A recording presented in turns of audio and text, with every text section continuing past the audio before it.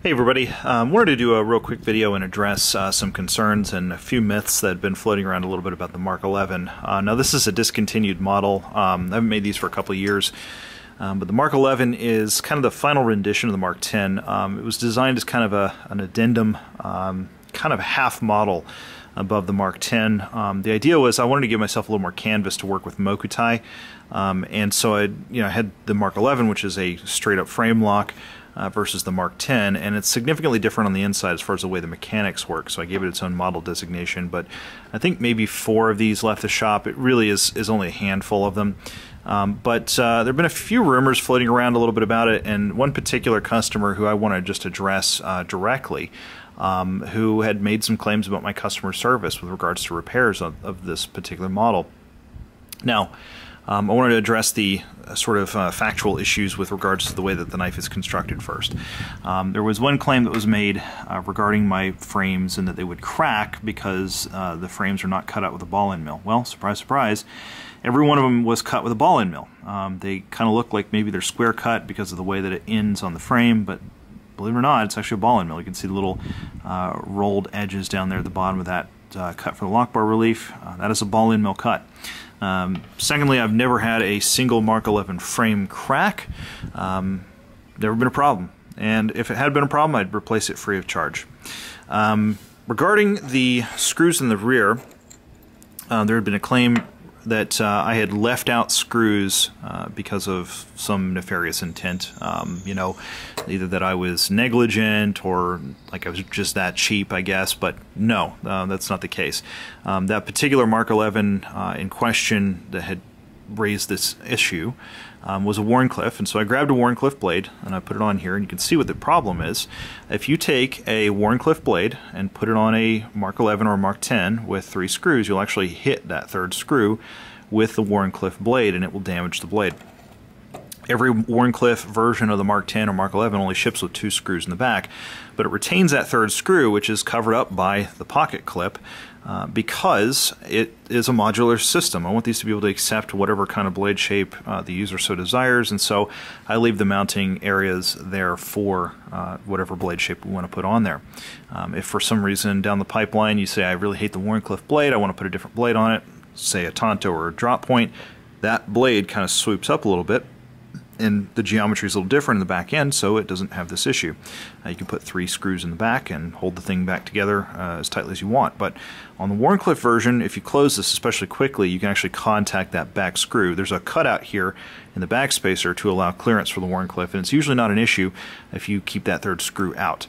If you put that 3rd screw in, you can get tip damage, which incidentally is one of the reasons why that particular knife had been damaged in the first place. Now, regarding that exact knife, and the one you guys, if you've seen that video, you know which one I'm talking about.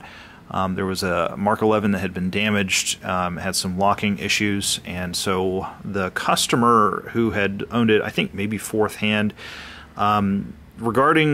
he basically had decided to send it to a customizer to have it engraved with some pretty obscene things, and was very upsetting to me to see that on my work. I consider that to be highly insulting. So, unfortunately, he was fairly malicious about the way he went about doing that. I offered that customer 5 or 6 times to fix this knife for him.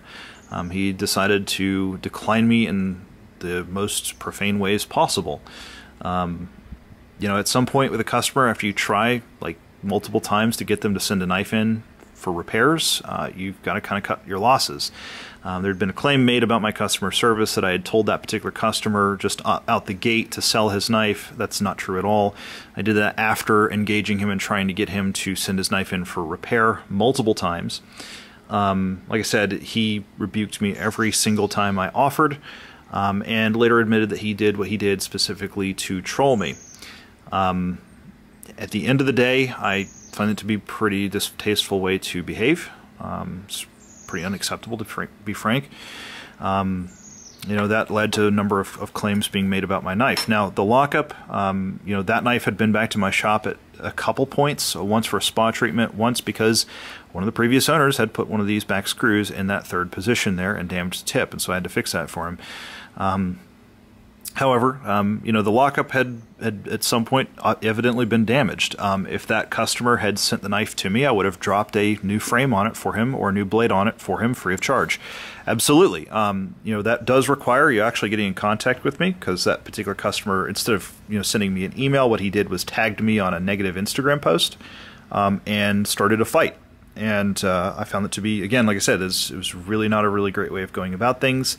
And like I said, after I had offered several times to fix this knife for him on that Instagram post, and suspiciously those posts got deleted, I found out later that he was basically just trying to be a troll.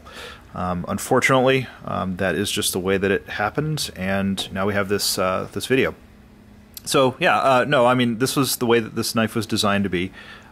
This is mounting hardware here for other blade shapes. If you don't have a Tonto or drop point, don't worry about that third hole. If you've got a Warncliffe, it should only have 2 pieces back here, or 2 screws back there. And no, I've never had a Mk11 crack, and that is cut with a ball-end mill. So, I mean, it's never been an issue. Like I said, these knives are pretty darn rare, though, so the likelihood of you encountering one's pretty low, but generally speaking, like I said, if you got a problem with your knife, I'll take care of it for you. www.willmooncustomknives.com, support@willmooncustomknives.com. You're also welcome to message me on Instagram at wmoonknives, or get me on Facebook, facebook.com/willmoonknives. I'm very available, generally speaking, and I will take care of you. Absolutely, and I'll do it free of charge. If it's a warranty issue, that's something that I will take care of it free of charge, up to and including replacing the knife. If it's totally defective, I'll replace the knife for you free of charge. And if you want another Mk11, I'll give you another Mk11. If you want a Banshee, something new production, then we can work with that. But generally speaking, like I said, it was some of the issues are basically non-issues, and then there's also been some claims that are just kind of bogus. I do have to kind of push back on that a little bit, and I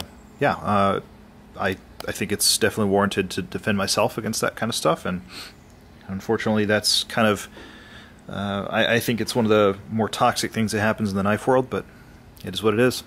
Hopefully this clears a few things up, though, and I'll see you guys later. Bye.